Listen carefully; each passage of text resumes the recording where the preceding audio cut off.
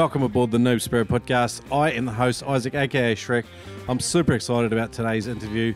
This guy is very interesting. Always learning is this kind of his go-to saying, and it makes sense when I chatted with him. We talk about vacuum packing, vacuum sealing fish, and how much of a game changer it is. We talk about smoking fish. We talk about bush food and going bush. We talk about just being handy and adventurous and trying stuff and getting out of your comfort zone. And Josh, really interesting dude. I'd encourage you to follow him along on Instagram. It's Bosh, B-O-S-H Jollen, Jollen on Instagram. Always up to adventures, always doing interesting things with his seafood, and an awesome contributor to our book, 99 Spearo Recipes, which is live on Kickstarter. It's beating down into its final week. I'm super excited. We've met our funding goal, but I'd love it if you got on and back this project because you love it and because you believe in it. And there's a whole bunch of awesome reward tiers available. One of the packages that hasn't fully sold out yet is a weekend over camping and spearing with me on Stratty, very much catch and cooking, and probably we'll have at least one featured Spearo chef from the book that'll come along on the trip with me, and we'll have an absolute blast over there doing that. Check that out. That's one of the reward packages available. 99 Spearo Recipes on Kickstarter right now. If you go to noobspearo.com/99 recipes, it'll take you to the Kickstarter campaign. Get in there, get hold of it. Also, guys, the USA Freshwater Nationals is up 2022. Check it out at rockymountainspearfishing.org. It's in Lake Powell, Utah, April 29th and 30th. Check that out, USA Freshwater Nationals. I want to get into today's interview, but let's have a quick listen to Kurt Raymond with a Nooba story, who left it on noobspearo.com up in the Nooba Spearo's story section. Check it out. Hey Isaac, it's Kurt here from Exhale Adventures up in a beautiful Mackay, Queensland. I started my spearfishing journey about 4 years ago now, and Noob Spearo played a big part in my early progression. Everyone listening to this will already know how great the podcast is, but my main message is to not underestimate the info available in the older podcasts. Go back, have a listen if you haven't already.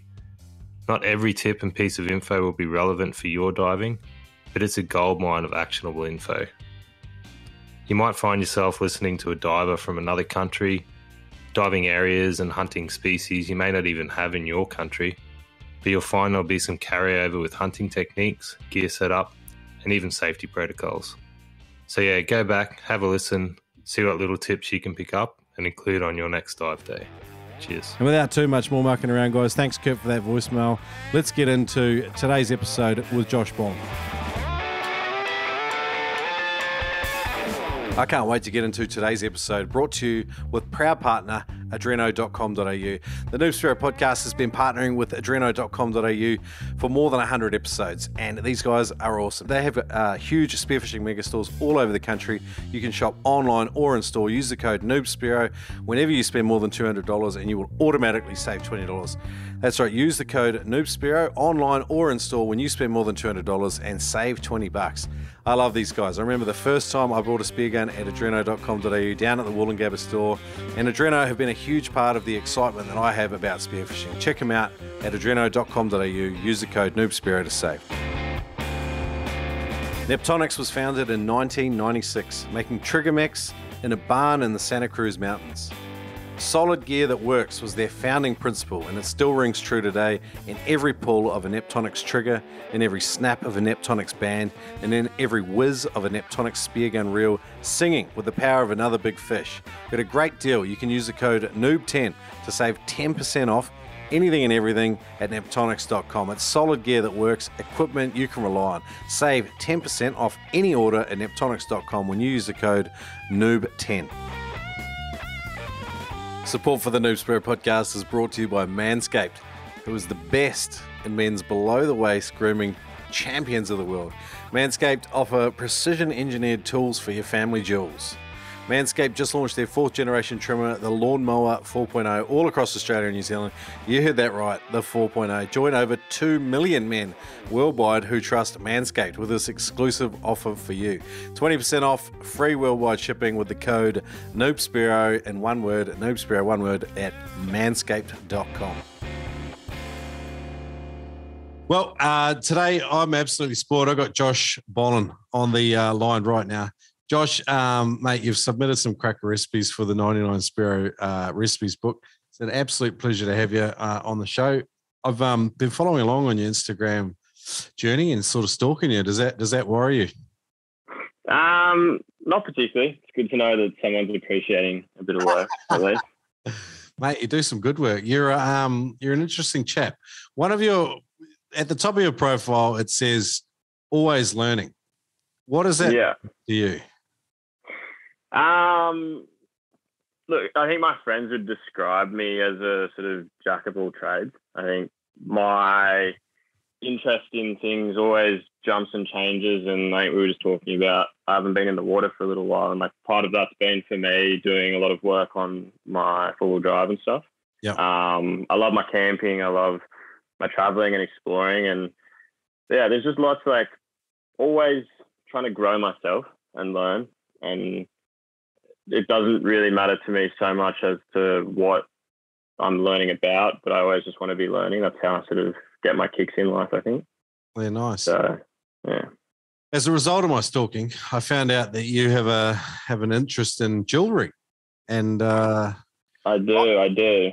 I dabbled in it myself when I was younger. Yeah, I with a lot of abalone shell in New Zealand or Paua, and tried to make a few different things, and like get the old grinding wheel out and just fill your sinuses up with goodness. Have you done a bit of that yourself? I have. Yeah, I started quite a while ago and sort of just left it alone for a while. Still sort of under that whole jack of all trades kind of thing. I think it's something I dabbled in a while ago. I haven't really touched it for a little while, but definitely it's a good one to get into when the water's not so good and you can't dive, like we're sort of having at the moment here in Sydney. So yeah, but it's a beautiful way to sort of share the ocean with people, because I think there's a lot of people who I know who don't really explore the ocean as much, but you can sort of show them the sort of things that do exist in the ocean. Like you wouldn't think that when you look at an abalone and you look at the foot of an abalone, you wouldn't think that there's something that beautiful behind that foot. I think 100%. Some of the most beautiful stuff in the world. Like I've had Josh Humbert on, who's a Tahitian pearl farmer, and Sven Franklin from Melbourne. He's a jeweler as well, by trade as well, and he actually ended up making my engagement ring and wedding ring. So it's a very small and funny world, this spearfishing world we live in. People have got an amazing array of different hobbies. It seems like you've got a bit of I don't know, how would you say it? Like an orientation towards nature in general. Like you're very interested in like bush food, cooking your own food, but paired with that, like, is an amazing sort of respect for plating food as well. Like it's something I've never been able to do. It's apply that level of attention to detail to plating. I don't mind cooking something, but it comes to the plating end, I'm just like, just throw it on and let's eat it kind of thing. That's it. It's I think I was super lucky. I definitely wouldn't call myself a chef. I would never disrespect real chefs by doing that. I think there's a lot of people who dedicate their lives and sacrifice a lot to be a chef, but I did work as a cook for a little while. Yeah. And my mentor when I was doing that said, and it's always stuck with me, people eat with their eyes. So look, I'll be honest with you, like when I first started cooking and stuff, some of the things I was posting, they didn't always taste the best. They didn't always sort of like, but as long as it looks good, people can still find an appreciation for it. Yeah. I think it starts there. And big thing for me is trying to engage people with their food. I think it goes with the whole spearfishing thing. That's sort of how I started with it all. Was I feel like there's such a big disconnect for people now with their food and how that food comes to them, and how there's a complete disconnect between the food that gives you life. And to me, that's a very strange concept that people can just have food delivered to their door with no understanding, like fully prepared food that you microwave and stuff. And I understand for some people that there's not a lot of time to cook, and in the world we live in now, unfortunately. But I hope maybe that it just at least my presentation of food, and I try and sort of capture the process of cooking. So I'll have a video of me spearfishing and taking the shot, and then from that I'll have the fish itself, so you can see the process that went into that, to then the cooking of it, and then, as you said before, mentioned the plating of it. I think that's been one for me. A lot of people are grossed out by their food, but they're happy to eat quite fancy food at a restaurant. So if I can prepare something that people can sort of feast with their eyes and appreciate the plating of it, but then also show them that this is where it actually comes from. This is what is actually feeding you. It's a strange one too, isn't it? Because it's like when you have that dawning sense of awareness, I think like, oh, my food comes from somewhere and I should probably be involved, at least understand where it comes from. It's either makes you a vegetarian or makes you a hunter or a Spearo. Definitely. It's always a struggle. Like, I still go to the supermarket all the time, but there's definitely a goal at some point to be able to at least have a deeper connection with my food down the line. And it's an important thing. It gives you life. It gives you energy to go about your life. So where are you in Sydney? Northern Beaches. Okay. Have you always grown up in Sydney, or were you a farm boy? What's the story? Nah, super privileged. Always grown up in Sydney, but on the Northern Beaches. So again, super lucky here. I'm surrounded by bushland. Literally, my front door and there's bushland. And I used to just, when we grew up as kids, we used to just run into there and just get lost all day, you know. And there wasn't so much a dinner bell. You might not always be able to hear it. You're that sort of far away, but definitely when the sun started going down. I live near a big water system, so you just know to go head uphill. By the time the sun was coming down, uphill, and then you sort of figure out wherever you are and start wandering home from that. And that was how I spent my childhood. So you were a victim of free range parenting. To an extent, definitely to an extent. But I definitely sorted out myself. It was definitely something I needed. So is there something to that? Do you think, like, in terms of making you kind of a self-authoring sort of, a person who's, kind of self-responsible, self-reliant, resilient? Is that something? Would you attribute that to your upbringing? Definitely very independent. I think, and sort of like somewhat introverted by nature as well. So I definitely. Talking about jack of all trades and all that kind of stuff. I like taking deep dives into things, and a way I discuss it with my mates is things as rabbit holes. So you sort of, all of us probably know with spearfishing, it is a bit of a rabbit hole. You sort of, 100%. A friend takes you out, or you watch a video on YouTube, and then all of a sudden you're looking at thousands of dollars worth of diving gear and justifying to yourself why that's a good idea. Yep. Yeah. Most expensive way to catch free fish. Exactly. I can't remember who said that the first time, but it stuck with me. That's a good one. Yeah, it puts it in context. I guess one thing that comes out loud and clear is, you're definitely drawn towards nature, whether it's in the bush or in the ocean, and you seem to have an experimental mindset. Like, it seems like you're quite prepared to just have a crack, roll up your sleeves, and just see if you can figure something out. I noticed you started doing like vacuum packed, like I saw one of your posts was a smoky ramen pack, where basically you had vacuum packed all the ingredients and were you headed out bush and then putting that together somewhere, or? That was actually for a mate. A mate of mine asked me to make it for his girlfriend. So I've been doing a few of them recently. Just because we're in lockdown and everything, we haven't been able to sort of catch up with mates as much as we wanted. And a few of my mates have just seen the stuff I was doing. They're like, do you mind if I sort of have some, And it started with a mate of mine who I dive with a lot. Of course, we can go diving, but we couldn't cook the fish together. He's not so much into the cooking of the fish. Well, he loves his cooking, but like, I wish I could have been able to cook the fish for him and sort of show him what you could do with it. So I packed it all into vacuum seal packs, and then I dropped it off at his place for him to have. And it's been an awesome way to connect with people while we sort of haven't been able to catch up with mates. Yeah. Sounds like maybe a bit of a love language of yours, the old gifts. Definitely. I think hospitality was a huge part of my life when I finished school. Yeah. And I really connected with that ability. Not so much. I struggle with people in a larger context. I'm not good in crowds and all that kind of thing. So I struggled with the customer service side of things, but when you did have a good customer, there's something super rewarding about being able to provide them an awesome experience, an awesome night, and to help them appreciate food and drink or whatever it may be. Yeah, cool. Awesome. Let's dig into some infinite practicality. So vacuum packing is a bit of a game changer. Would you agree with that? Definitely is. One big thing for me, though, is I would wish that there was a way to make that more green. More green.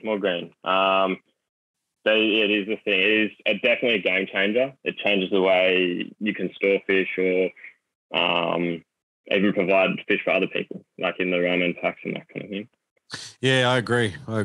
It changes the shelf life of food, and it in terms of like caring for your catch, like vacuum packing fish seems to be like if you want to freeze something for any length of time, but like freezer bags, just the game is over within a month at most.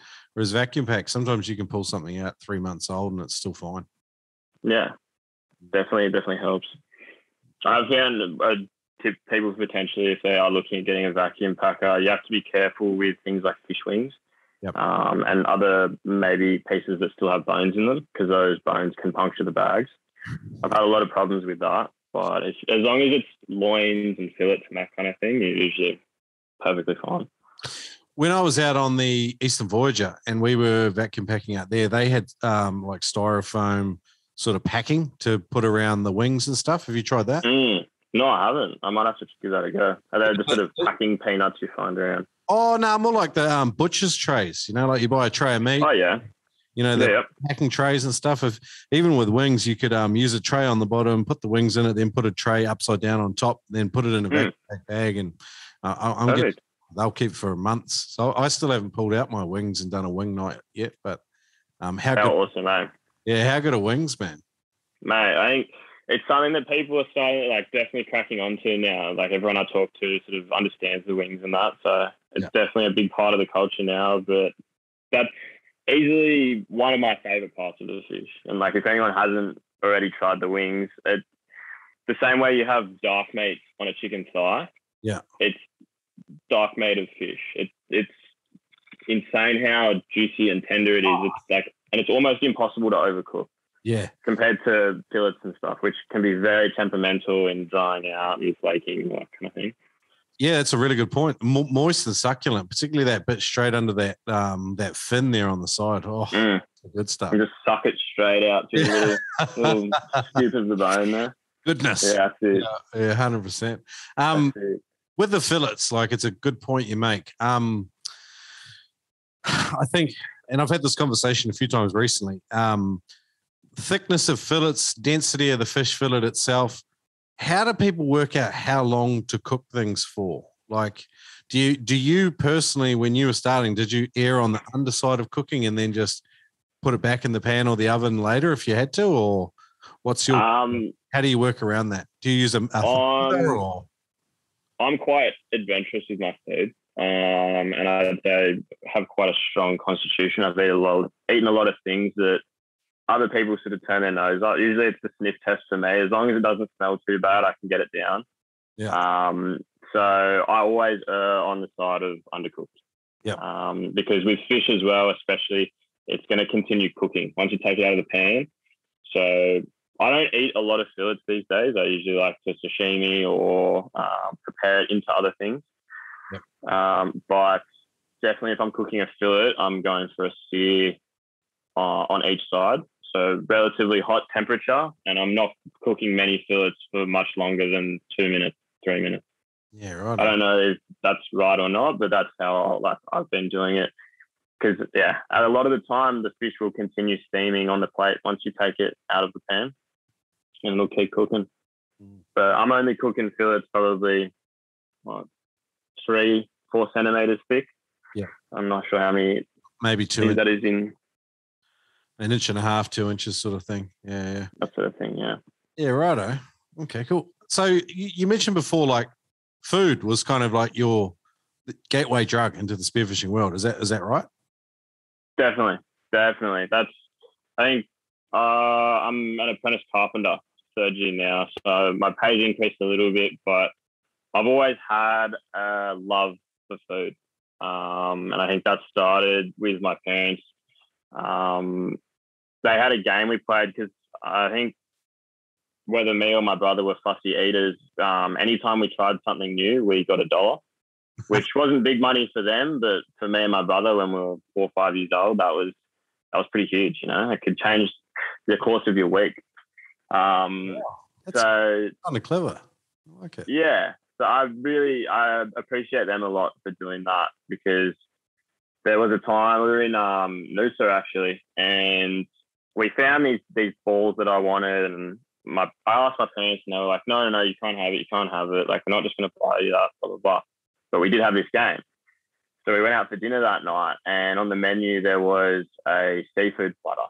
Yeah. And on that seafood platter was a lot of things that I'd never eaten, like things that are like Balmain bugs or oysters and prawns, and like just a big mixed basket. Yeah. And I sort of looked at it and I was like, oh, there's so many things on here that I've never eaten. I can get a few dollars out of this one. So meanwhile, my parents are paying like $50 for the platter. To get me this seafood platter, but I'm trying new things. So I think it definitely started there, and I've always loved good food. But just it gets expensive, especially seafood. It's insane. When I sort of look sometimes at the fish I'm catching or the things I'm eating, and then you go to a fish market where, in my opinion, the fish you get from a fish market is never going to be the same as what you can get yourself. And if you properly take care of it, I understand for a lot of people, they don't have the skills to go fishing for themselves, so that's their way to do it. That's when they need friends like you. Exactly. Yeah, I do have a few friends asking for fish, but yeah, me too. It hasn't got to that point yet. It's all for me at the moment. Cool. So yeah, definitely love my food. Your parents served you up the seafood platter at a restaurant. You made $15. You bought the things you wanted, and that's how pretty much your love affair started. I'd say so. That's the biggest point I can think of. How old are you, man? I'm 23. Jeepers, you got a lot of wisdom on you for 23. When did the spearfishing journey start? Spearfishing started for me back in 2019. I was living in the UK just after school. I've got family over there, so I spent a year living over there, very much in the party lifestyle. I was deep in the hospitality world then, sort of working in bars and nightclubs. And it was interesting for me because it was the first time I'd been away from the bush and away from nature. The UK has a lot of nature, but it's also so densely populated that it's hard to escape that. And it took me a while to realize what was sort of going on, but I realized I hadn't seen bushland and stuff or nature for even like a few months, and it was really getting to me. Yep. I can relate. So spearfishing was something that I was watching videos of, like the classic like Brody Moss and like Harry Lindley, Ryan Myers, all those kind of people spearfishing, and I just sort of said to myself while I was over there, I was like, when I get home, this is what I want to do, because this connects me to so many different aspects and areas of my life I can bring together in this one thing. And it's, to be honest, one of the first things that I've properly stuck with for an extended period in my life. My hobbies have always kind of come and gone, but spearfishing has stayed, which has been awesome. It's an infinitely complex sport, I think, at times. But I would love to hear, what are the aspects of it that grab you? I think, like we sort of discussed, the connection to your food and the way you can directly be a part of the food that feeds you. I think the time in nature as well. While we all say you got to go with buddies and stuff, and I think if you're ever looking to improve your skills, you can't really improve your skills if you're solo diving. Which for me was a massive thing, because for the first good while I was solo diving. I wasn't part of club. I didn't really have any mates who were interested, and if they were, they weren't at all interested to the point that I was, where I wanted to sort of learn and push myself. What about the physicality side of it, like the free diving, the hunting? How have you found that? And I mean, you've been going sort of possibly 2.5 years. How has that progressed for you? Have you had any struggles in those areas? I've definitely grown. but it's been a sort of slow growth. Like just sort of saying, not having dive buddies and not being able to push yourself so much. It took a while for me to get that confidence to sort of meet new people and join clubs and things like that. I was a part of a club for a while, and I found that super valuable. I always recommend that to people when they first start. It was a massive eye-opener to the wealth of knowledge of some of the senior guys who've been diving these areas for 50 years plus, maybe, some of them. Yep. And they can, depending on the weather or whatever it may be, they can sort of go, oh, you're going to go to this spot and you're going to look under this rock and you're going to find this. And you see that in comps as well. The older guys who have been diving for so long, they just sort of somehow, like, I'll be out, I'm like, I didn't see any fish, but yet they come back with a full, like, Hessian sack full of fish. And you're like, how did this happen? Yeah, yeah. So it's a lifetime immersed in nature, I think, too, observing. Have you enjoyed sort of being part of that ecosystem, observing sort of, you know, the cycles and things under the water? Definitely. I find it a lot. I find animals a lot easier to sort of understand and get along with than people sometimes. I like a lot of anxiety and stuff. I was listening to your episode with Tim Coverman the other day, and that really sort of resonated with me. We'll get to the fear part later because I think that's interesting to talk about. But definitely the anxiety stuff. It's sort of that was to do with like not finding dive buddies and all that kind of stuff. But sort of overcoming that and realizing that it is important to connect with people and the animals and being able to observe them is super interesting to me. And having some really, really special experiences recently, came across a massive school, probably like 150, 200 cow-nose rays. Oh, wow. Just on, off the northern beaches. Is that your profile photo? That is the one, yeah, that is the one. That's sick. Super lucky. A really good mate of mine, Davis Curry, he's an absolute legend. Like, young lad, and he's actually been my mentor a lot of with spearfishing, to be honest. Yep. Like 5 years younger than me, I think. But it's shocking the skill and the natural skill and ability of some of the younger lads sometimes. Yeah. A big eye opener. But yeah, he's got an awesome photography page. So if anyone's out there, check it out for sure. It's Davis Curry? Davis Curry. Davis and then Curry with a K. Koorey. Cool. I'll link that up in today's show notes at Spearo. It'll be noobspearo.com/Bollen. And I noticed with your Instagram profile, you did bosh.jollen. Very clever. That's it. That's it. It's always been my thing is the Bosch thing. So. Yeah, righto. Bosh, because you love the bush. Oh, I should change it to that, eh? Bush Jollen. It sounds like a celebrity chef's name, like a bush cook or something. I was going to actually talk to you about bush food and going bush. Like you're doing up your Hilux at the moment. It seems like getting out and amongst it is kind of what you're up to. Like Definitely. Bush food, learning about bush food and just daring to sort of go out there and get out of your comfort zone with it. Like, how did you start learning about bush food, I guess? Like, did you have some mentors? It's a tricky one in Australia. Australia has such a depth of the ecosystem is so deep, I think you could say. And a lot of the knowledge, unfortunately, has been lost because of the history of this country. And that's something that I'm trying to work towards understanding better, is how the Indigenous people of this country lived and interacted with the land, because it's not the most effective way that we're currently doing it, I don't think. I think there's a lot of better ways we could do it, and a lot more stuff that comes from this country that we could utilize that we don't, because it's not things people are familiar with, because it's not what Europe does, or it's not what the US does, but things that can only grow here, things that can only sort of exist here, and we don't utilize them enough, I think. But unfortunately, there's not a lot of information out there. You have to really sort of look hard to find it, especially in this country, because it's not understood so well. I think part of the issue is, like, obviously the history of Australia in terms of Indigenous peoples probably not favourable towards, some of that information being handed on, but also the fact that Indigenous people, their groups, their tribal groups were so small and, contextually bound, like New South Wales Indigenous people and Queensland Indigenous people completely different. The way they speak, their languages were different, the way they rotated and moved and all of that was all different. And so you can see how it kind of got lost, particularly with an oral tradition as well. But definitely. What's a couple of examples you can think of, like bush food, like where you possibly could see like a wider or broader application, maybe being more of a mainstream sort of plate or table food?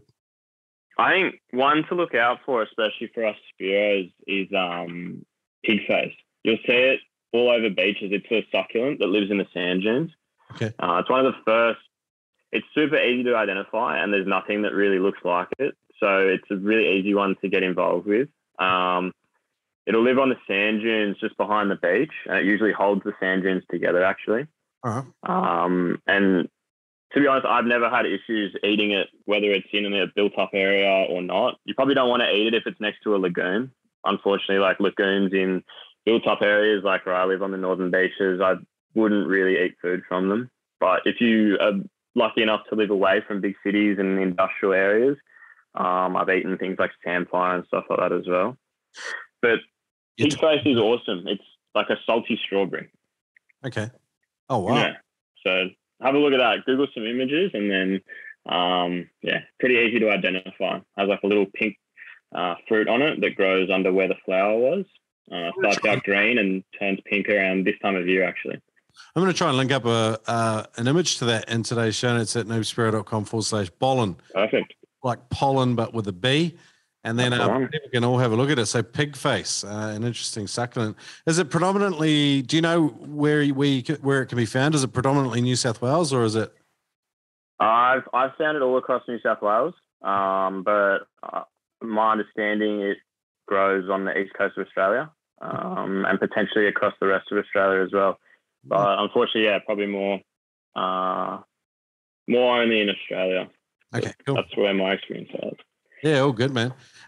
It's interesting digging into local secrets and tips and stuff. Like some of it's broadly applicable and some of it's not, but there are interesting things that Spearos sort of get lost in rabbit holes, as you mentioned earlier. Rabbit holes, that's it, mate. Learn from the best.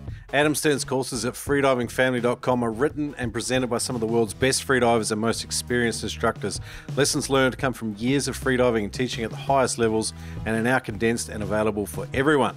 Go to freedivingfamily.com, use the code SPEARO, and you get 20% off any course. Now there's Frenzel, Advanced Frenzel, Hands-Free Equalization, there's Mouthful and Deep Frenzel Equalization, even Bi-Finning Essentials. Get that finning technique right.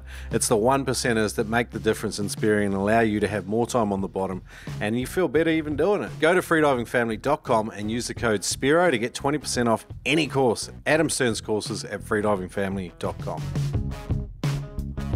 The Fishing Trips app allows you to find new people who are interested in going spearfishing, so you can go for a trip together. It's a great way to make friends and get some extra trips. If you are looking to get out on boats, if you're in an isolated part of the area where you don't have a spearfishing club and you still want to find a dive buddy and dive safer and smarter, download the Fishing Trips app. It's available on iOS or Android. Download it today. The Fishing Trips app will help you connect with your next best spearfishing buddy. Fishing Trips app. Download on iOS or Android today. In the world of freedive spearfishing, there's no magic breathing technique that's all of a sudden going to get you down and shoot massive fish at depth and holding big bottom times, but there is a way to do it safer and smarter, take down more fuel to maximize the time that you have there. Learn at noobspearo.com/TED with Ted Hardy from Immersion Freediving. If you take down more fuel, you can stay for longer. Learning to take a bigger breath is not such a big deal. Ted breaks it down for you with a free online course at noobspearo.com/TED. Take down 20 to 30% more air just by learning how to take a full breath. Again, learn how to do it free at noobspearo.com/TED.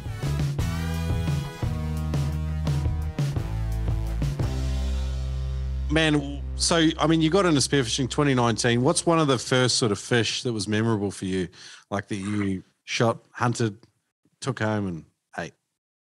I think one of the first fish is probably just the first fish I shot.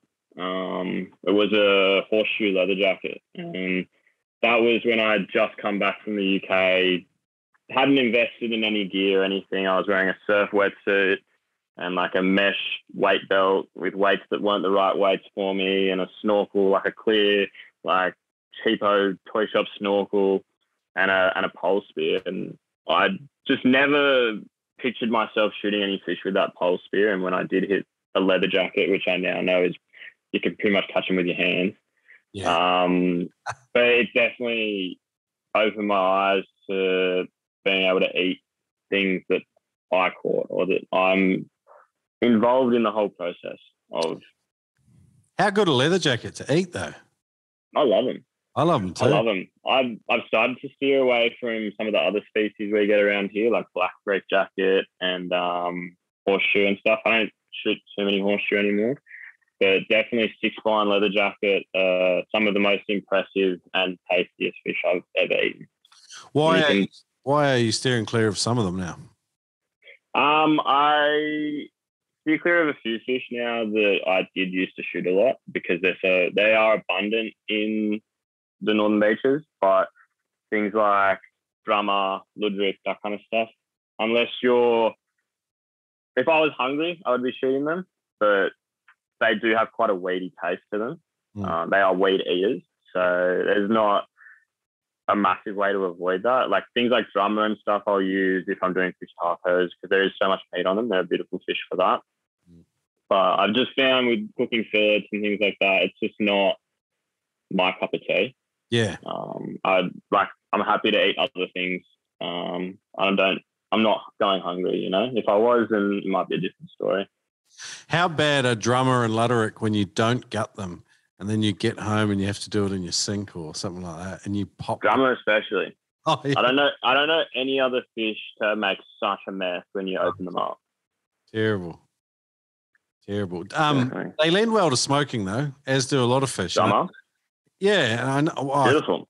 Yeah, and I think you've taken to smoking fairly recently. Is that right? I have been. Yeah, I have been. So we spoke about the smoky ramen before. For my birthday this year, I built myself a smoker out of an old acetone barrel. It's only a small one, but cooked a couple of briskets and sort of got a bit of a taste for it. It goes with a lot of things that are sort of saying, like the bushcraft kind of stuff of having to prepare the wood, and the smoking I was doing was all over logs and things like that. Okay. And I love that whole thing. It's a lot of work, but you're spending hours at a smoker, slowly feeding it little bits of timber and that kind of thing. But at the end of the day, when you've got a piece of some food that you can especially feed to other people, and you spend hours like sort of caring for and taking like your time with, it's really nice. Really nice. Your start to smoking fish is fairly non-typical. Like, sounds pretty ambitious to build your own smoker and have a crack at it. If another person like hits you up on Instagram or something, they're like, "Hey, Josh, like, see you're smoking heaps of fish. How can I get started doing that?" What would sort of be your 30-second, 60-second explanation of how to have a good crack at it? I'm not sure how much they cost, but I have seen little small metal containers, and you put them over a little firebox, so you don't have to learn welding and cutting open barrels and things like I did. But that kind of thing. Have a look around online. There's some little compact like travel sort of smokers that work quite well. I've seen people use them. Yeah. It doesn't take too much to learn how to use those, which is awesome.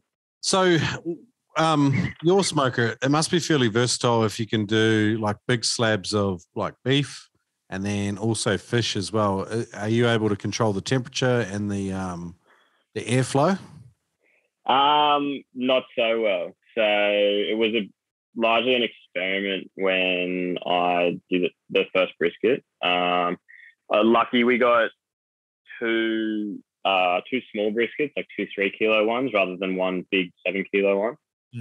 So I think they ended up giving us a point and a cap, and we had 2 smokers going then. So it's pretty difficult to control the temperature the way I'm doing it. I had a lot of problems when we first started, but slowly sort of got the hang of it.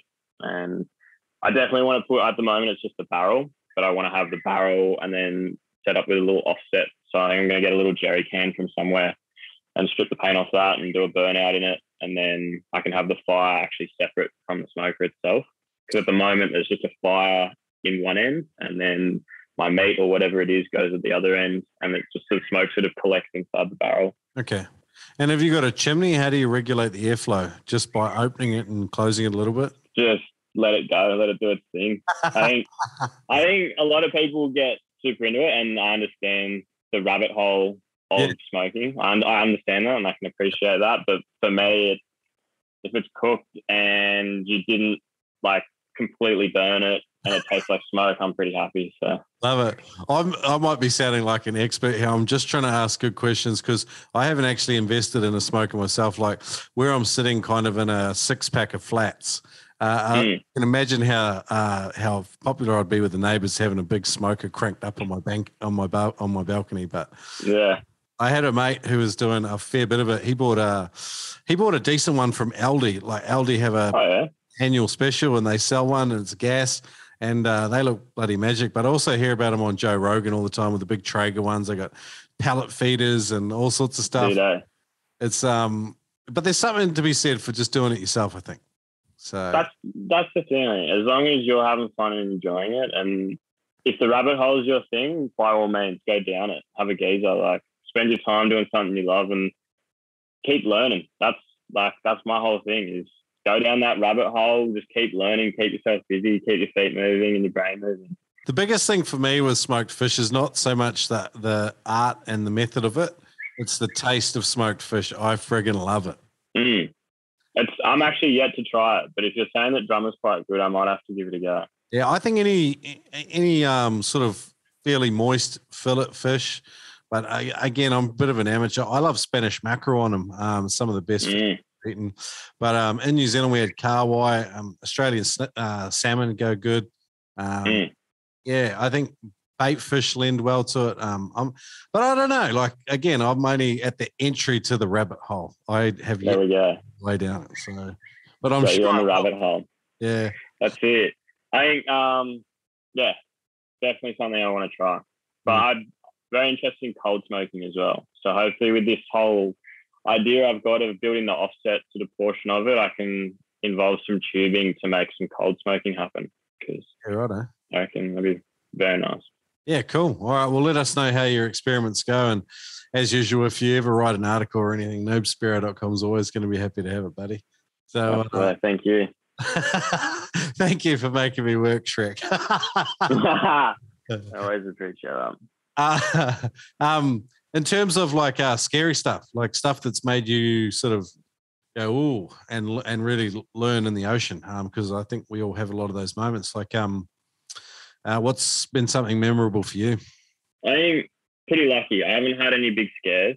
I know a few guys who've had blackouts and things like that, and that's always in the back of your mind. It's always sort of something you worry about. You do forget about it sometimes when the vision's good and you're chasing fish and everything like that, and you get a bit distracted. But for the most part, it's just some of the usual run-ins with sharks and things like that. I'm still getting my head around like being in the water with sharks.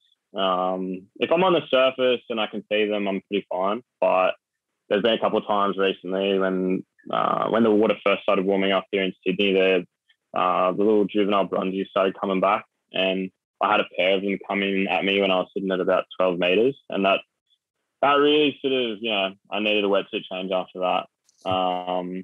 But yeah, I came back to the surface and sort of calmed down and realized, okay, they're just there, but they left pretty quick as well.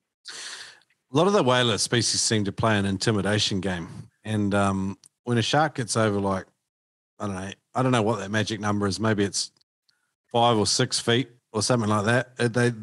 When they're all, their body language is all postured up, and they're starting to buzz you, and it seems like bronzies like to do that. They're a bloody intimidating animal. Definitely. I've seen a few boys been posting photos of some bigger ones recently they've seen out off the northern beaches, and they start to get almost like a bull shark kind of look about it, with that like the big hump on the back and stuff, and you sort of get a bit caught up when you don't see them so often and you haven't really seen them much before. Yeah. Or if you do repeated drops and see them each drop, then it starts to be like, oh shit, and ruins your breath hold, doesn't it? Definitely. There's been a few. I think Luke Potts from Aquatic Rehab posted. There was a video he did a little while ago of a patch of reef on a pinnacle, and it was just covered in bronze whales. And I was just, and his mate, who's an amputee, he's just diving with him, loving it, shooting fish around him, like just ripping in. I was shocked, like so much like appreciation for those guys, or at least respect for them doing that kind of thing. Yeah, I think sometimes like you can get acclimatized to different risks, and you sort of become almost like what causes other people a lot of fear and anxiety, you sort of become accustomed to. It's almost like that. Yeah, good point. For you, in the Sydney area, Northern Beaches, what's one of your favourite species to hunt, and how do you do it effectively? Hunting's still something I'm sort of learning a lot. I think I have an awareness about how it's supposed to work, but the application of that, I think, is still what I'm working on. Especially like we were sort of saying before, I've been out of the water for a little bit recently with the dirty water and the working and all that kind of thing. When you get back in, there's a lot to think about in terms of getting your head back into that. And for me, my favourite fish to hunt recently has been like goatfish. We have these little black spot goatfish around. And the little ones don't seem to mind you too much, but there's definitely you'll find the bigger ones can be a little bit flighty. They'll see you coming sometimes on a dive if it's not quite perfect or whatever. So you really have to get on their level. But really been enjoying sort of finding them on sand patches. You'll find a little school of them, and you've got a bit of kelp in front of you, and you can come down and like crawl up through the kelp just to like the edge of the sand patch and just try and take your shot from there. Yeah. And it's been really cool learning how to do that. So sort of you're getting on a level, you're using cover, and then because you're on a level with them, you've got the best sort of like sort of fish profile to offer you the best target as well, I guess, as well. And then do they respond differently to you because you're on a level with them? Definitely. I don't seem to mind you so much. And if you sort of slowly make your way out of the kelp, they don't spook as much as if you're just sort of diving down onto the sand patch that they're on. Yeah. They might sort of like be a bit wary, but they'll sort of come around a little bit more, which is always nice to like be able to interact with nature and have it not be scared of you, and to sort of be a part of what's going on in that ecosystem. They seem to be a fish that sort of forages, like in and amongst like maybe the algae off rocks or something. Is that kind of what you would think they're feeding on, or have you got any? They got those weird shaped things off their face and stuff, and their coloration different. They've got two barbels under their chin, or I think they're called barbels under their chin. And my understanding is they forage in sand. You can find them around rocks and stuff a bit, but for the most part, they feed in little sandy patches. And the bigger ones especially will eat crabs and little crustaceans. Okay. And I managed to shoot a pretty decent one recently, actually, which was super privileged. But that one, I dry age a lot of my fish. I hang it in the fridge, and I found that's like the best way to store fish. I've had fish in there for 7 to 9 days, unless you're freezing, 7 to 9 days, and they turn out awesome. And they dry out a little bit. They're not too not too much liquid coming out of them. But that big goatfish, under its skin, it had all this orange oil. Yep. And when I took my knife through, that oil was all collecting on the knife, and I could just scrape my knife along the skin. It would pick up all this orange fat, and that fat tasted like crab. Oh, and wow. It was shocking to me, like how distinct that flavor was. And then I tend to try and make ramens and stocks out of all of my fish frames, at least all the clean ones. Things like drummer, morwong, all that kind of stuff, I don't particularly, just because of the stock is going to bring out a lot of flavors in the fish and in the bones. And you try not to put the bloody parts in. Unfortunately, you can't really use them. Yep. But it was pretty crazy, and that stock I made from that goatfish was, to this day, probably one of my favorites. Yeah, right. So a couple of questions, like hanging dead fish up in your refrigerator at home, I think that would make my fiance and most other people's partners insane. Does it taint everything else in the refrigerator? What do you do with the excess moisture that wicks off the fish? And do you have a separate refrigerator for this?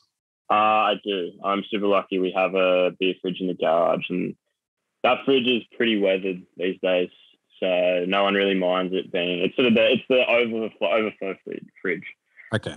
So it has a lot of pickles and beers and that kind of stuff in it. And I think everyone in my house has luckily become accustomed to it. I don't know if like a stranger would come, they might be a bit shocked by it, especially when there are a few fish hanging in there.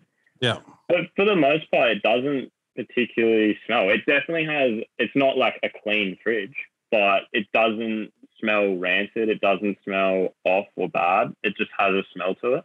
Yep. It's not particularly bad in my opinion. What about the moisture from the fish? Do they drip for like a couple of days when you first put them in? Yeah, they definitely do. I used to hang the fish. I've made little hooks out of coat hangers, and I used to hang them from the head, which worked quite well. But I sort of felt like it didn't give any excess liquid away to come off. Yeah. So I started hanging them from the tail end, which people like Josh and Ireland and there's a guy on Instagram called Dry Edge Fish Guy. Those guys are super lucky enough to be able to use quite expensive dry aging fridges that actually cool the air in the fridge in a completely different way. That's not blowing cold air. It's a cooling element inside the fridge. Okay. But in my fridge, I hang the fish upside down. And it allows the excess liquid to drop off. And I have a little tray in the bottom that collects, and every now and then, or each time I sort of empty out the fridge, I'll clean that out. And it helps to sort of keep things clean in there. Oh, that's a good idea. Yeah, righto. I was thinking almost like having like spill kit type pad in the bottom or something to soak it up, but a tray sounds better because you just wash it out and put it back. In terms of the roof of the fridge, I've got an idea of these coat hanger type things. Now I'm sort of thinking like, I'm thinking if I was going to do it, I'd probably have like slip knot type strings hanging off some sort of hanger system, and then you could adjust it to get around the tail of the fish. But how do you attach them to the roof of the thing? Have you made like a wire frame or something like? Yeah, so the fridge has racks in it, sort of as a normal fridge would. I think older fridges maybe more so, instead of the glass shelves or the Perspex shelves, they've got like wire racks. Yeah. So I just get the hook and I've like sharpened the ends of them, and that can go through the tail of the fish, and then they hook up onto the rack itself. But I think you got a good point about the string. I haven't actually tried that. I think it might actually work a little bit better, so I might give that a go. I maybe just saw a picture of someone else doing it. That's why it's stuck in my head. But I think a few people, I think Valentine Thomas has started dry aging fish as well. I think a lot of those guys do with string. I think it might be a better way actually, because I do have a lot of problems with the hooks ripping out sometimes. Yeah, I mean, I can imagine the skin on the tails would deteriorate after a couple of days, and some of them it toughens up. It sort of dries out. Yeah, so that's the thing. I think a few people have messaged me over time about dry aging, just because I've posted a bit about it. I don't dry age fillets. I just dry age whole fish, either scaled or with scales on. Yeah. Because that allows the meat to not dry out, because any exposed meat will dry out. Okay. And become like jerky. The way I did it, I just had to play with the surgeon fish because it's not scales either. So I thought, this will be. I left the skin on, filleted it, threw the rest of the fish away, to be honest. And then I just, I didn't introduce any fresh water. I just pat dried the fillets, and then I wrapped them in paper towels, put them in a Ziploc, just normal bag, like a lunch bag, put that in the fridge. And then I think it was like 36 or 48 hours later, I changed the paper towel. And then another 24 hours later, I pulled it out and I made the best ceviche I've ever eaten in my life, which awesome. That recipe actually made it into the book. I called it Shrek Viche. And that works for me, though. But that's really, to be honest, that's my first exposure to dry aging. And I've looked at some of the more advanced techniques. I just wanted a real simple sort of entry point for myself to try out. And it worked like just unbelievably well. Like some of the best fish I've eaten. So. Rival sauce. I'm keen to have a look at that recipe. Yeah. But that's a good point. That's sushi chef I did talk to a little while ago. He mentioned that if you're wanting to do fillets or loins instead of a whole fish, the best way to do it is to wrap it in paper towel. And paper towel is your best friend when you're prepping fish. I think, as you mentioned before, no introducing fresh water. Fresh water is gonna, if you're gonna eat it straight away, it's not the worst thing in the world. But definitely, if you're trying to keep fish for a while, fresh water is just gonna make it go off way quicker. Yep. But you want to pat dry with paper towel, especially. As nice as it is to use eco recycled paper towel, a lot of the time it's super thin and not really good quality. So you want to use tough, sturdy paper towel, dry it down, wrap it up. And like you said, Ziploc, or my friend mentioned cling wrap, just super tight around the fish. Yeah. And then changing that every day or two. Yep. So yeah, not the most eco-friendly, but that is the best way I've experienced to take care of your catch. Sometimes I think if people are honest, like most of the decisions we make in life involve cost, environmental costs, like actual monetary cost, time cost, all the rest of it. Sometimes I think we like to try and oversimplify things. All plastic is evil and bad, and paper towel kills trees and all the rest of it. Sometimes it's like we just got to have a little bit of maturity about it. It's like, is it worth potentially keeping a fish for 6 or 7 days? Or am I going to allow this fish to go off in 24 hours because I don't want to use plastic? It's like, what's the more ethical decision to make? I think life's full of those ethical dilemmas. And as long as you're thoughtful and intentional about it, I mean, that's about all anyone can do, isn't it? Exactly. I think you had a really interesting conversation with Lisa Ferrier the other day. Yeah. About a lot of this sort of stuff of like ethics and environmentalism and the sort of a lot of people falling into ideological traps, in my opinion, of joining a team rather than sort of having a perspective that's quite broad and sort of having your own values and things. Like, if you don't want to eat meat, then it is what it is, but you can't deny the fact that your lifestyle is always going to have an impact in some way. You might be taking care of your lifestyle, or like you're impacting one way, but in a completely other way, you're damaging things way worse than other people. Yeah. And people sort of get lost in that and sort of, try and put people down for certain things. But like you said, like potentially the offset of catching your own food offsets the fact that you're eating food that's imported from another country on a boat. It takes so many emissions to come to your plate, opposed to you just using a paper towel that isn't recycled. Yeah. It's good. It's good. I'm glad you listened to that. She was bloody awesome. So yeah. Talking about shit hot recipes though, 99 Spearo Recipes, you've submitted a whole bunch, and photography scores up the wazoo. Some of these recipes are fantastic. Some of them are fairly simple, which is great, which is, what I was hoping for, and some of them are a bit more advanced. So you've put in a good sort of volley of them. I got campfire mussels, coastal okonomiyaki, lobster oil octopus dumplings, or takoyaki. I think it's takoyaki and okonomiyaki. Yeah.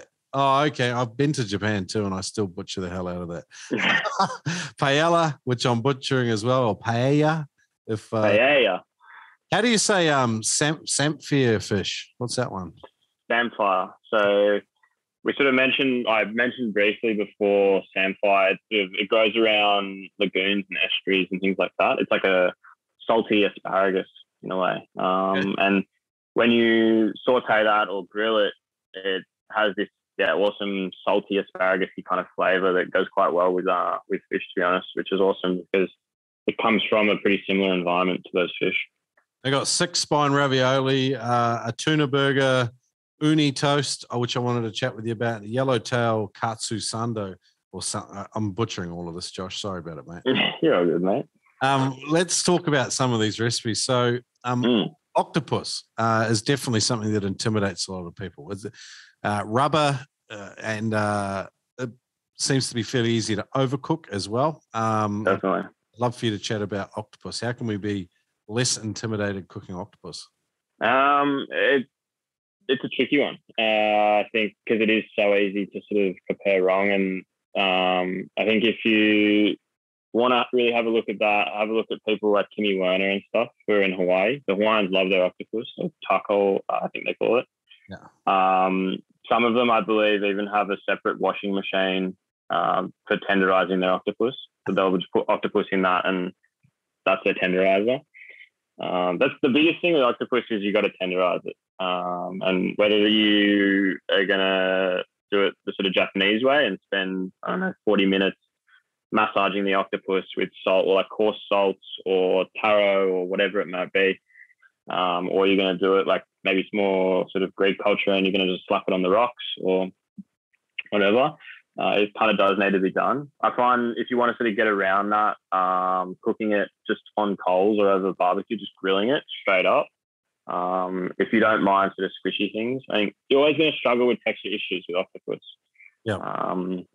But another good one I saw recently actually was, like the Theragun, like the massage gun, and they sort of have that point on them that goes back and forth. It was a sushi chef, and he said we used to spend 40 minutes per tentacle massaging the octopus, and he goes, no, I just should spend 5 minutes. And he gets a Ziploc bag and just starts going on the octopus tentacles, which is, I still yet to try that. I'm pretty keen to try that. That's cool. But I think the takoyaki is a good one because it removes people's sort of, as much as you want to connect with your food, you're cutting it up into small pieces. So it's becoming a part of a bigger thing, and it's not so much that you're chewing on big pieces of octopus. It's actually spread through the octopus ball or dumpling, whatever you want to call it. I love octopus. I freaking love it. I like them. It's beautiful. Animals, and I like eating them. I don't know if that's wrong, but it's just what I do.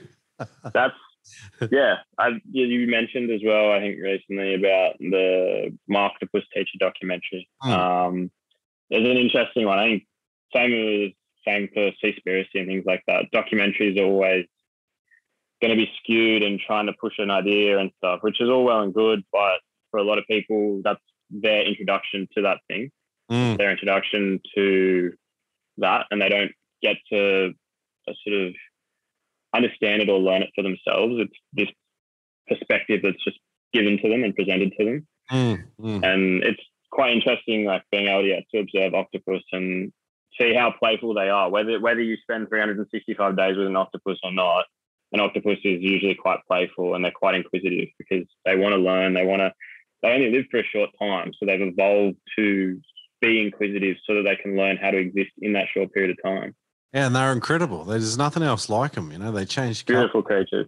Their behavior in terms of like adapting and doing crazy stuff to avoid predation. Like, that's super interesting animals. Definitely. Also super tasty, whether you do it Greek or Spanish, you can't avoid that. Japanese. You can't avoid that. Yeah. Cool, man. Some awesome recipes you've submitted. So thanks for that, man. Really appreciate it and your involvement in this project. It's been it's bloody awesome. Sometimes I look at the diversity of recipes and the people that have submitted recipes, and I'm just super stoked. Like, it's just bloody awesome. I'm really looking forward to this thing going out and being live. So it'll be cool.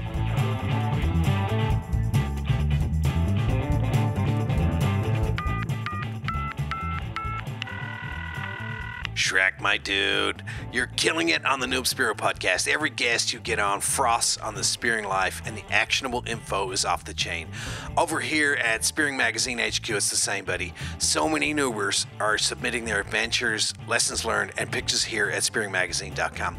Just wanted to say that noobers can get an international subscription here at spearingmagazine.com. They can also check out our In the Face apparel, or getting a subscription to the world's greatest spearing magazine. Check it out at spearingmagazine.com. Shrek, thanks. Love what you're doing. Jeremy out. Kill fish with precision and power, sending shafts from a stable platform with Killshot spear guns. Made in the Florida Keys by Ed Martin, you're buying American-made, dependable spear guns. Get $30 off any Killshot spear gun at killshotspearguns.com. Yes and amen, Noober. That's $30 off American-made performance spear guns at killshotspearguns.com. It says if they're in the shop or on the phone, they can cash in by saying, "Crikey, mate," or the Noob Spearo podcast sent me. Check them out at killshotspearguns.com, based in the Florida Keys. Equalizing problems can be something that derail you. Not today, my friend. Go to freedivingfamily.com. Check out either the Frenzel and Advanced Frenzel video or the Mouthful and Deep Frenzel Equalization course at freedivingfamily.com. You can use the code Spearo to get 20% off any course at freedivingfamily.com.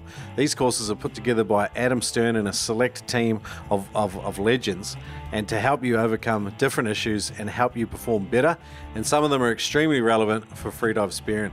Check it out at freedivingfamily.com. Use the code Spearo to get 20% off any course. Moving on though, we were going to get into a deep dive chatting about anxiety. I believe you wanted to talk about that.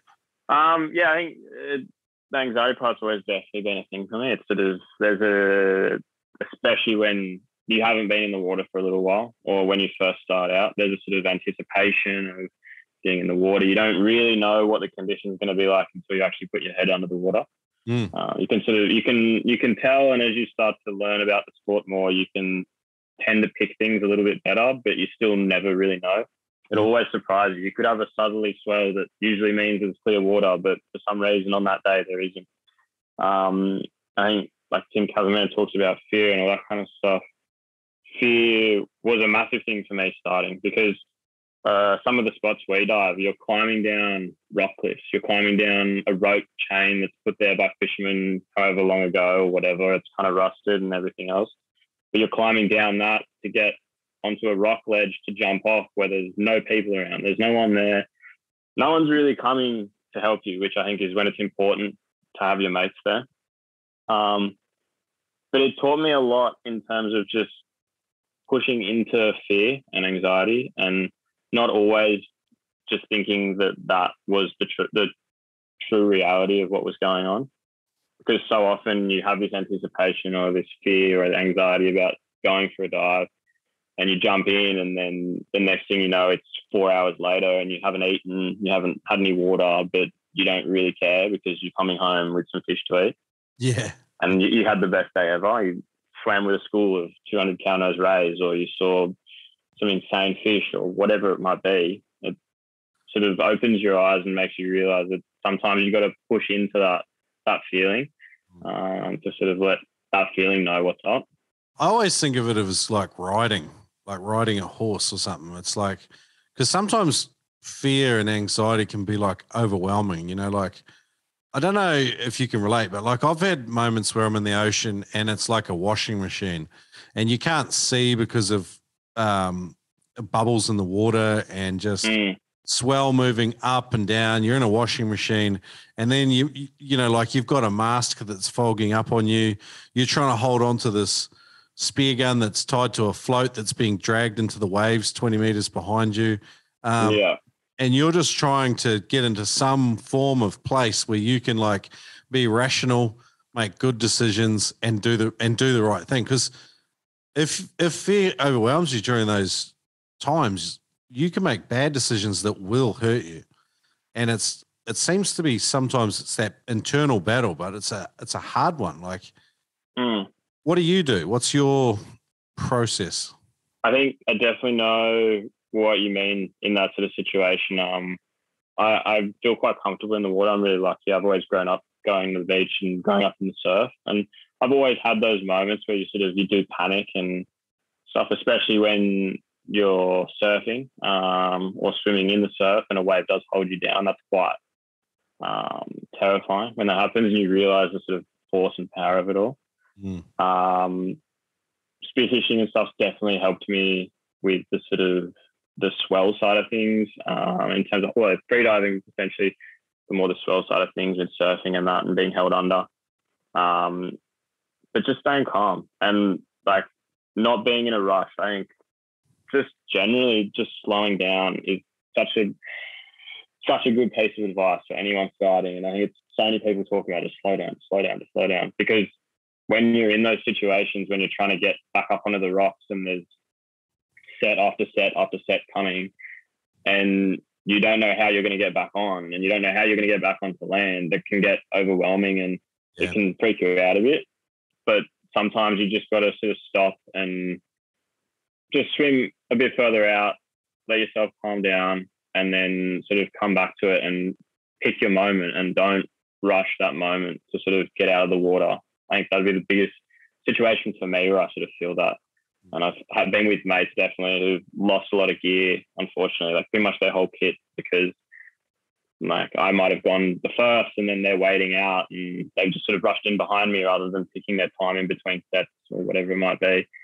And yeah, it can definitely get overwhelming though when you're in those situations. So always slow down and don't be worried to sort of just swim out. Usually in swell, you'll be all right if the water's a bit more open, you're not being pushed up against the rocks.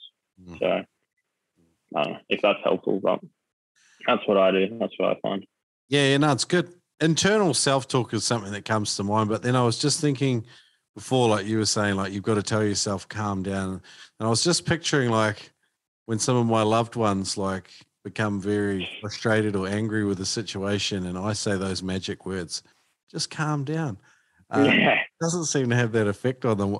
No, maybe more so just stopping. Just trying to, and it's hard to have that awareness. That is the struggle. It's hard to have that awareness when you're in that situation. Do you have any sort of self-talk lines? Because like I've talked to, freedivers and even in the mindfulness, sort of the yoga, there's some weird sort of, okay, I'm sorry, I don't mean to label it. Like you can get into these hyper spiritual mindfulness type people. A lot of them have these mantras and stuff. Have definitely. You got self-talk that you use? Like, is there any specific lines or anything like that? Or is it just...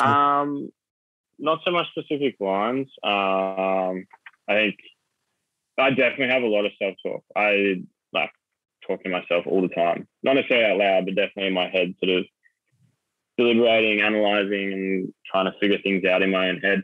But definitely that, I think it's important. Meditating is definitely something I've lacked on recently. And I think you notice that in your diving when you're sort of, you don't have as much control, I guess, over yourself in that way. Like control always sometimes gets looked down on, but to have that control over your own fears, your anxieties, your feelings and all that kind of stuff, or at least be able to observe them, to separate yourself from them. But definitely sort of trying to, have a calm perspective. When you feel yourself starting to get really worked up, to be able to sort of go, stop, breathe, don't rush, it's all good. Like, slow down.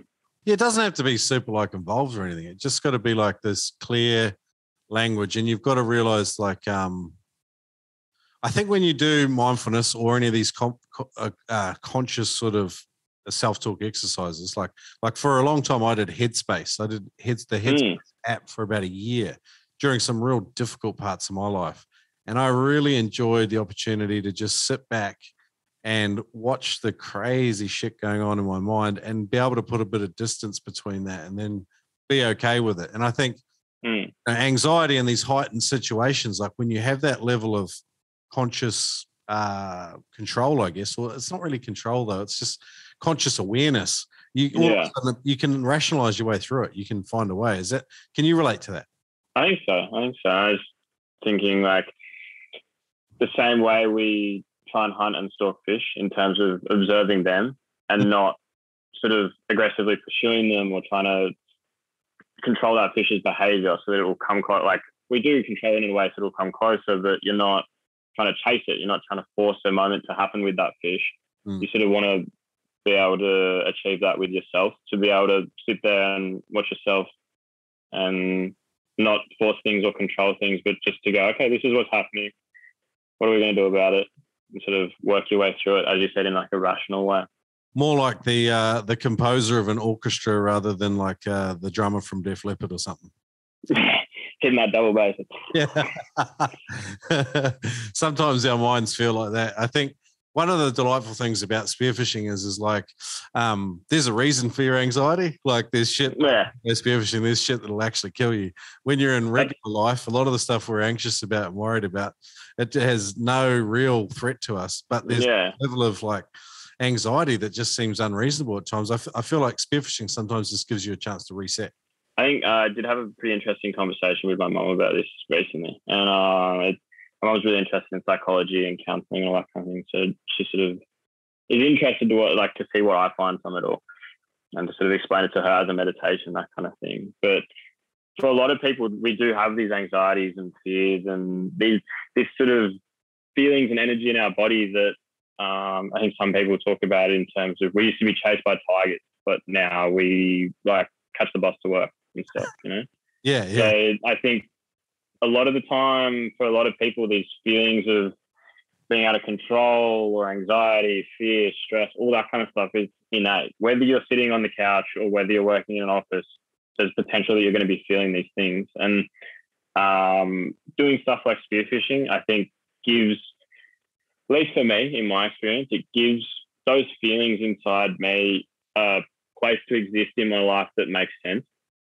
So those feelings are always going to be a part of me. They're always going to be happening and stuff. But if I just sit on the couch or if I just go to work and come home and don't do a whole lot, they're going to be there and it's not going to make sense. It's just going to be bubbling away, coming and going with no real, allowing me no real sort of understanding or control, I guess, in a way of it. Yeah. But if I can go spearing and put myself in potentially more risky situations or situations where those feelings are applicable and completely reasonable, it sort of helps me manage the rest of my life to not have that going on. Because in a way, those feelings kind of help you. That anxiety makes you hyper aware maybe, or the stress, the fear, like it is useful and it makes sense in that environment. I think it just runs counter to a lot of the orthodoxy that, you know, our society and the dominant zeitgeist makes us privy to. And the fact it's like, you know, we exist in a world where everything is designed to make us comfortable and make our lives easier, supposedly make us healthier. And I think without having places in your life for discomfort, exposure to a high level of risk, it's like we're not actually doing ourselves any favor by living lives like that, lives of comfort. They lack meaning, they lack excitement, and they lack, I don't know, just like, you know, like just, I don't know, it's like good stuff for your soul, you know, like going out fishing. It's just like you come back, you feel alive, whether you fish or not. And then you add the social side into it. Definitely. It's been super valuable getting ready for this because I was getting ready and I was like, I feel sad at my depth. Like I'm definitely on the noob end of the Spearo scene here. Like I don't know what I'm going to be talking about, but going back over my photos and things and looking at what I have done with spearfishing and just adventure and travel over the last 2 years, how much I've grown. And a big thing that sort of I realized today was that stuff makes us human. That stuff, like we only been living these lives for, I don't know, even the last 100 years. Like not even, like my grandparents were so involved in their food, so involved in like living. But now we have so much free time and so much freedom that I think I see in a lot of my peers and stuff. There's this struggle and people can't put their finger on what it is that's going on, what it is that is like isn't sitting right. I think largely it's that. It's that just people were so detached from what people have evolved doing for so many thousands of years. And if it continues on this path, I don't think it's necessarily a bad thing, but I think you can't deny that is how we've lived for so long. And to have that separation, it's like small things, like watching a campfire. You can just stare at it for hours and like not say anything. Yeah. Or like listening to the rain on your window while you're dry inside. Like I feel like that connects to something so deep within us because it meant so much to our ancestors to be listening to rain but still dry. That is such a important thing because it means that you're safe, you're dry, you're inside, you're not being the elements and stuff. Yeah. I like that. It's good thoughts. Like, it's like almost like sometimes the extremes of life. When you allow extreme stuff into your life, it's like it almost, like when you're buggered from a day spearfishing, you don't have a better night's sleep in your life. You actually sleep 7 hours straight, easy.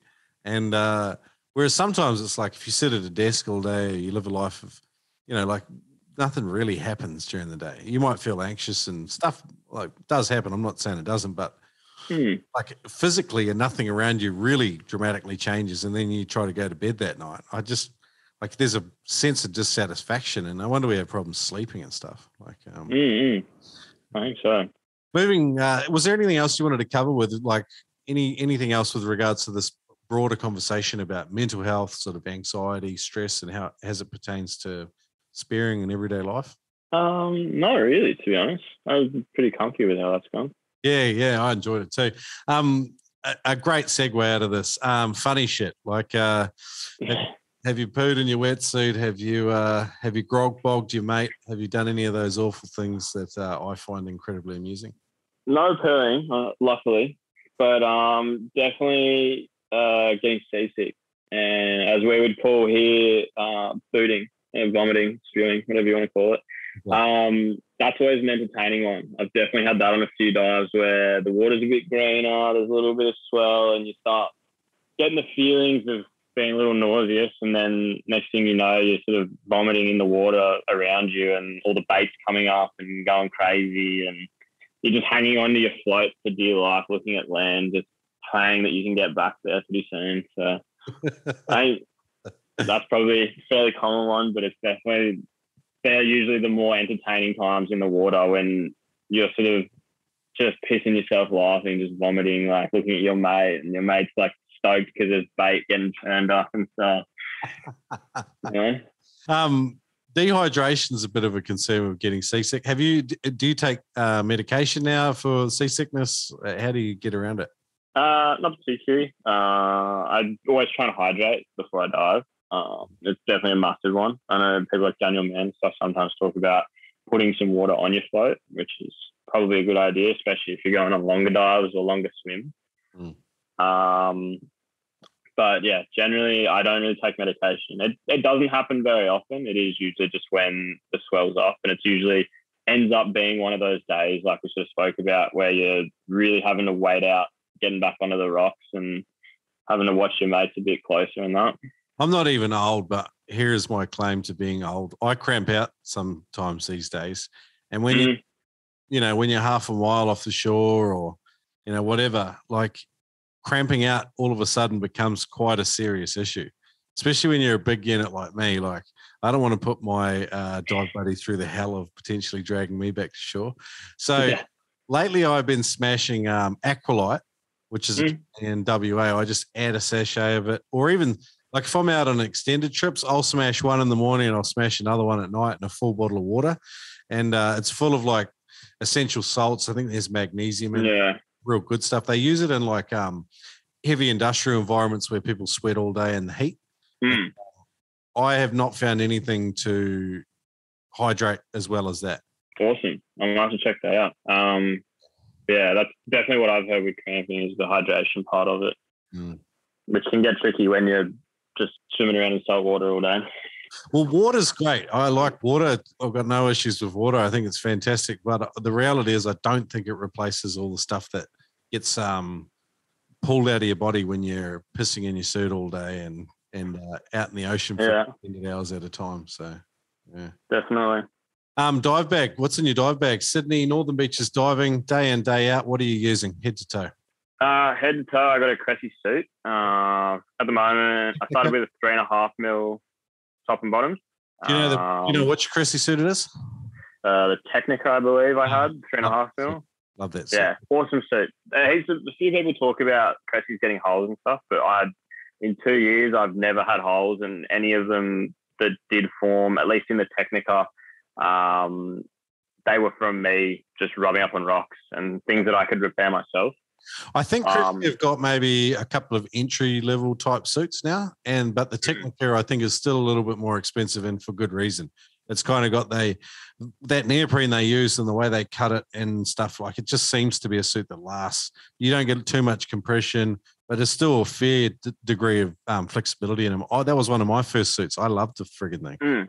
Yeah, I'm definitely up for an upgrade soon. I've been using a 5 mil top just as my diving's got a bit better, a bit deeper. Yep. Again, the Cressy, but I have a few problems with that one getting holes in it, unfortunately. Yep. Just with stitching and stuff. But other than that, I'm super impressed with my Cressy gear. Yep. Salvum and Noah mask. Okay. I've gone through a bunch of masks, and the Salmon Noah, I've bought that one multiple times. Okay. Just like losing gear and that kind of stuff. It's been my favorite. Super low volume, really soft silicone around the nose, which is always good and doesn't push on the head. Yep, cool. I got Rob Allen guns. People ask me about what guns to get. I always say Rob Allen because it's like spearfishing. You can't go wrong. You can't, and they're so simple, but that's the point. They don't fail. I've never had one fail aside from like I think we talk about rabbit holes and like tinkering and all that kind of stuff. I love that. So I love making things difficult for myself, and ended up building myself a Rob Allen roller and sort of playing around with that.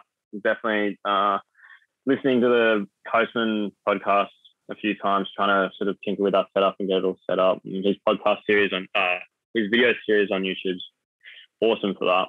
Pretension massive with that, and keeping your shooting line path logical. With whatever muzzle setup you've got, like the weird little things with them. If you don't mind pissing around with gear, rollers are great. Definitely a lot of tinkering with them though. Yeah, I have a love-hate. At the moment, Duncan Henderson in New Zealand built me one, and it's a Rob Allen custom with his muzzle on it, and I friggin' love the thing, It's deadly. Like the range on it compared to conventional spear gun. Because I've been using sorry, this is an aside, man. No, move in. I've been using my Salvamar Heroes. I've got a 105 and a 125, and I friggin' love them, man. Super simple. I changed the bands out. I've got like, I think it's 14.5 mil, like low internal diameter prime line, and I love them. They shoot magic. Throwing stainless shafts. They've got a loading tab. I use the fin shafts now, and beautiful guns. Love them. Super accurate, and they suit my style of spearfishing. But as soon as I got in the water with Duncan Henderson's roller, it shot exactly where I aimed it, pinpoint, and it throws the spear like further than my 125, and it's a 100. And it throws it faster and it throws it further. So, and it's super accurate. So I cannot complain with it. And but when I go to change out the rubber myself and bugger it up, then I'll probably throw it on the shelf again and then pick up my Salvamar, because like something about simple guns, man. Like you sometimes. I think, I started with a 900 Spearo Rob Allen, and then traded that with a mate for a 900 roller, which I got the roller head. So that's how I got my roller head. I didn't want to buy one. I just traded it. That gun, unfortunately, had a lot of holes in it, so the barrel was flooded and whatever else. So then I've slowly changed that 900 back to a standard head.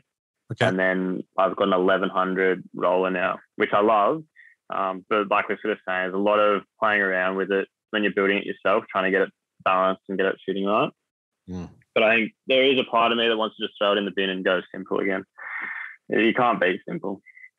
Well, I've been chatting recently like with people about spear guns and stuff, and like you just never want to have doubt in your mind about when you're going to pull the trigger. You want that thing to shoot where you're pointing it and what you're pointing at.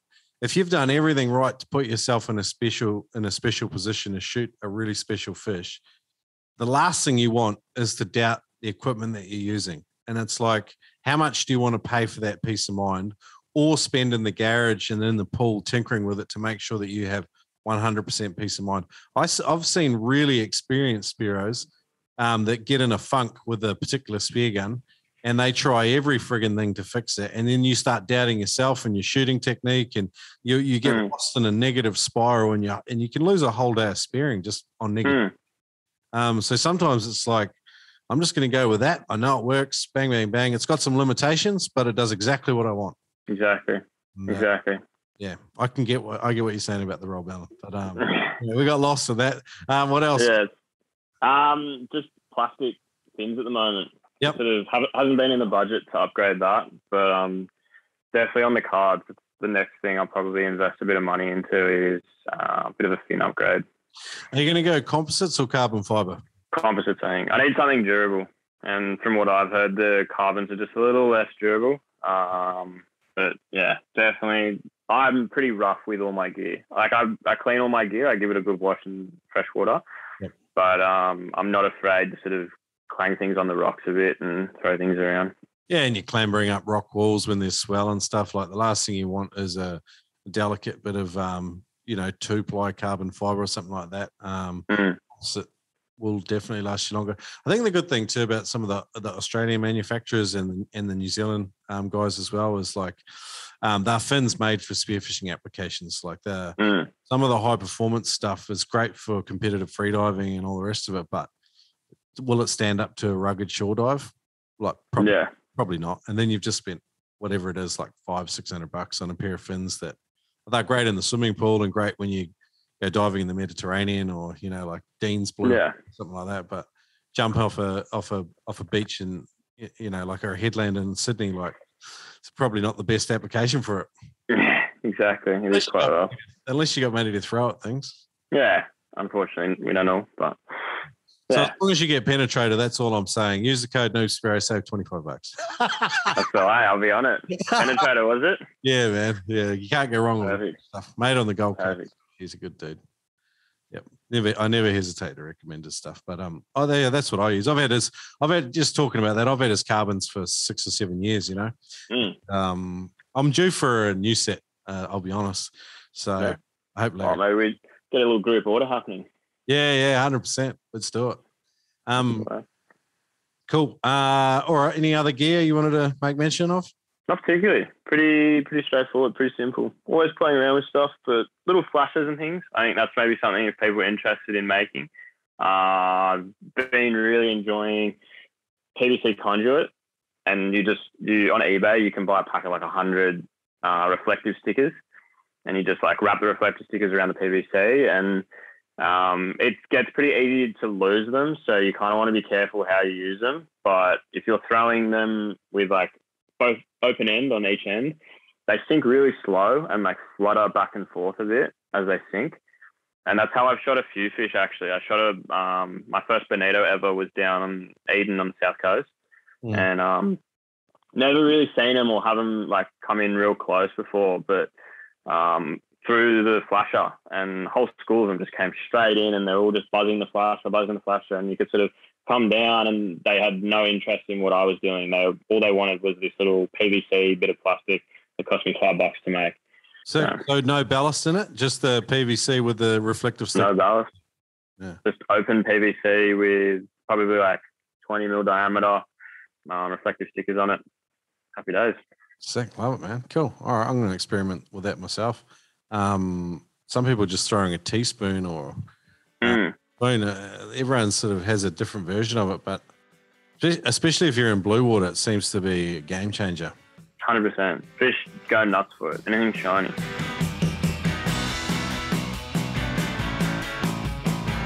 Noobers, good news. Did you know that every pair of penetrator fins receives a protective layer of Kevlar 49 multi-axial reinforcement?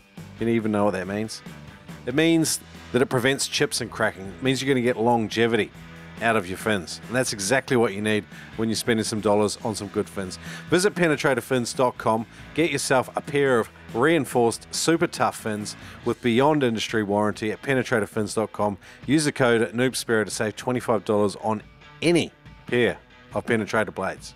That's right, use the code NoobSpearo to save $25 on any pair of blades at penetratorfins.com. Today's podcast is brought to you by Killshot Spear Guns. Ed Martin makes dependable, reliable, simple spear guns that you can rely on. Check him out at killshotspearguns.com. But it's not just me saying it. Have a listen to what this bloke's got to say about it. Well, I just love Ed Martin's Killshot Spear Guns. They just shoot fish all day long. But it's not just the Americans saying it. He's even sold some spear guns in the UK. That's right, Shrek. I just love a Killshot spear gun. I've been shooting bass and all sorts of cod and pollock and God knows what down here in the loch and around, and this the end of my accent, but yeah, I love Killshot spear guns. Keep them coming, Ed. And even the Australians are getting in on it. Ed makes a quality, reliable platform. Have a listen to what Stu had to say when I got hold of him last time. Oh, gee, Shrek, I got on to bloody Killshot spear guns last time. I heard you gobbing on about them on the podcast, and I just got on. I wanted a reliable, bloody tough spear gun, so I got on Killshot. I used the code, the bloody noob code there, the noober, and on killshotspearguns.com. Got myself an American bit of timber spear gun, and jeepers, mate, this thing is shooting crocs on. Oh, it's so bloody good, mate. Don't listen to me about the crocs, say it's illegal, but I do like to shoot the odd bearer. Get onto him. Get into him. I'm out. See you, mate. You didn't just hear it from me. Buy American-made performance at killshotspearguns.com. Get $30 off any spear gun when you use the code NUBA on killshotspearguns.com. All right, man, we're going to head on out. Faster paced round of questions. It's Spearo Q&A. Are you ready? That's all. I am. Let's go. Not going to go in any order here. We're gonna. Alrighty, mix it up. I got my notes. All right. What is your dream spearfishing destination? If you could go anywhere for like 1 week and shoot any or target any fish, where would you go? Who would you go with? WA. WA is basically what I'm building my car for. Is to finish my apprenticeship and drive to WA and then stay there for however long I stay there. Western Australia. So you see yourself driving to the southern end of WA and then sort of driving around and up, or how are you going to approach it? Plan is to just start from Sydney, drive south, hit Tassie on the way, go through Melbourne, Aussie Bight, southwestern Australia, and then head all the way up north is the plan. Nice plan, man. Love it. Who is your favourite person to go spearfishing with and why?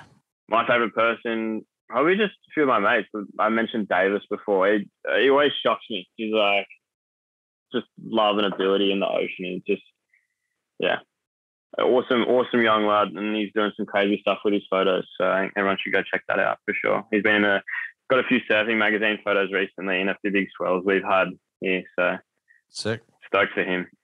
All right. What is the single best piece of advice you've ever been given for spearfishing?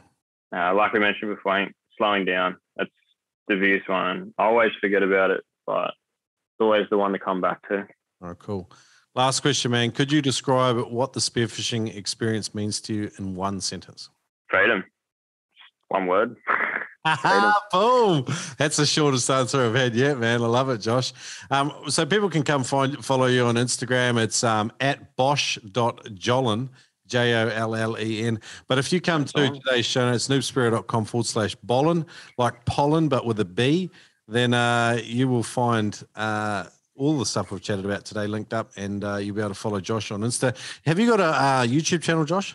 I don't. I'm working on a few little video things, and on that trip we were just talking about, I do have some ideas and some plans to put together for that. But yeah, YouTube channel sort of in the works, but I'm still figuring that out. Hit me up when you go. I will send you some contacts all along your merry way. And legend, man. I appreciate that. And likewise, if you're listening and you are in any of those areas where Josh sort of plans to hit him up, send him a message and hook up with him. He's a mad dude, and I'm sure you guys will have a ball. So, looking forward to it. Man, absolute pleasure. 99 Spearo Recipes coming along as well. I think we'll be well and truly live at noobspearo.com/99 recipes. I'll link that up in today's show notes as well. People can go and check out our Kickstarter campaign. Buy yourself a copy, buy 3, get one for your grandmother. There's a bunch of cool recipes in there from Josh. And man, yeah, like I said, cool chatting with you today. No, pleasure, mate. Thank you for having me on.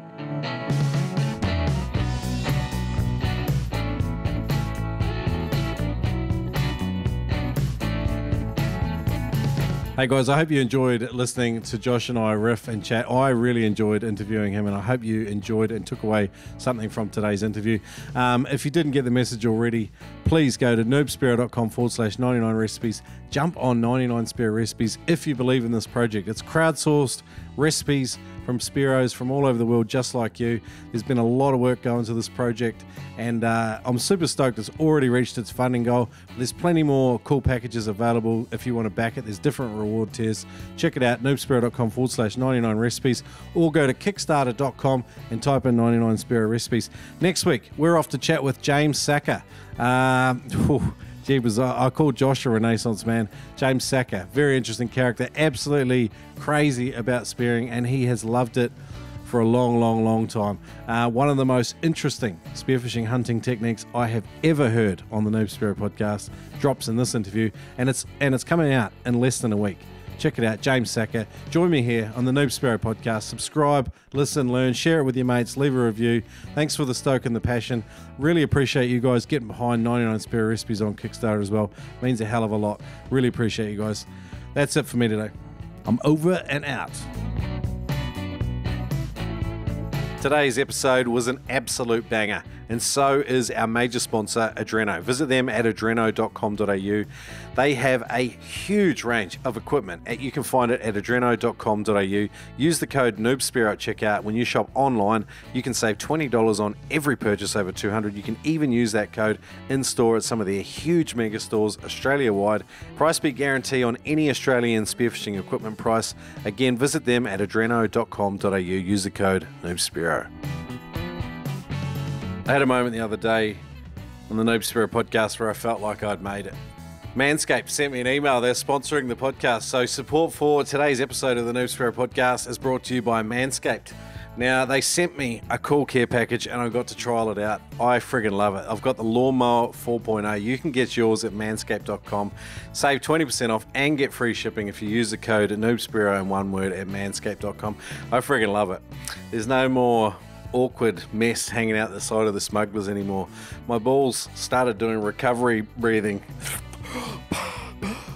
moments after I'd finished my shave. I want you to get what I've got. Smooth goodness down there.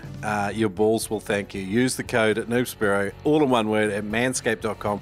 20% off, free shipping, manscaped.com, NoobSpearo. Unlock your confidence. Always use the right tools for the job with Manscaped. Your balls will thank you. Have you visited neptonics.com? If you are building spear guns, I bet you have. They have got a huge assortment of top quality components for gun builders. Not only that, but they sell all sorts of equipment. They are the one-stop shop for all spearfishing essentials, particularly in the USA. They also have free shipping on orders over $99 in the USA. And a great deal for noobers today, you can save 10% off your entire order when you use the code NOOB10 at checkout. Go to neptonics.com, use the code NOOB10, 10% off.